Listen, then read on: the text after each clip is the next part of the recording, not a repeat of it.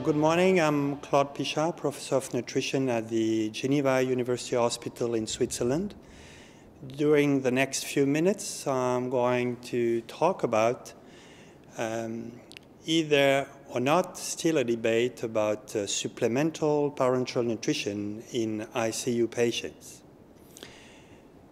Well, whenever a human body is facing trauma, surgery, infection, the result will be a metabolic stress which is associated with intense catabolism and reduction of the lean tissue, mostly the muscle mass. As a result, there is an increased number of complications during the ICU stay, mostly infection complications.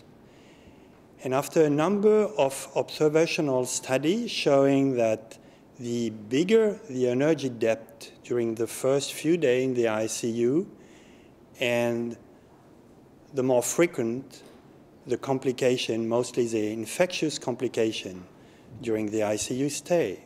On this basis, we have formed the hypothesis that if we provide the patients with an optimal energy coverage, the number of complications, as well as the length of the ICU stay and the duration on mechanical ventilation would be lower. Now, there have been, during the last 2 years, 3 different trials with different and some are conflicting results.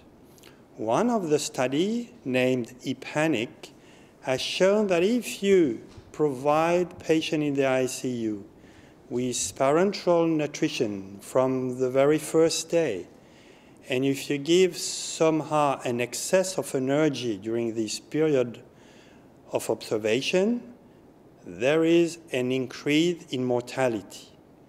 Then there has been a second trial, and this trial has tested the application of parenteral nutrition once enteral nutrition has been shown insufficient to cover the energy needs.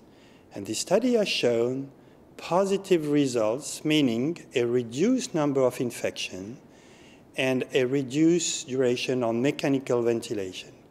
And the last study, recently published, has given parenteral nutrition from the beginning in the ICU to all the patients with a contraindication to enteral nutrition.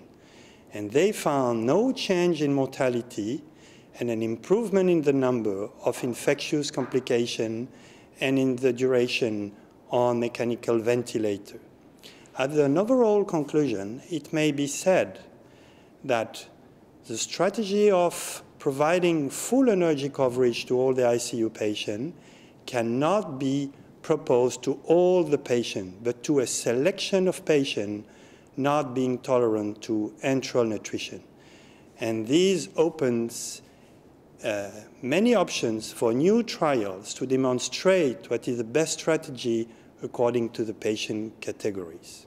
Thank you.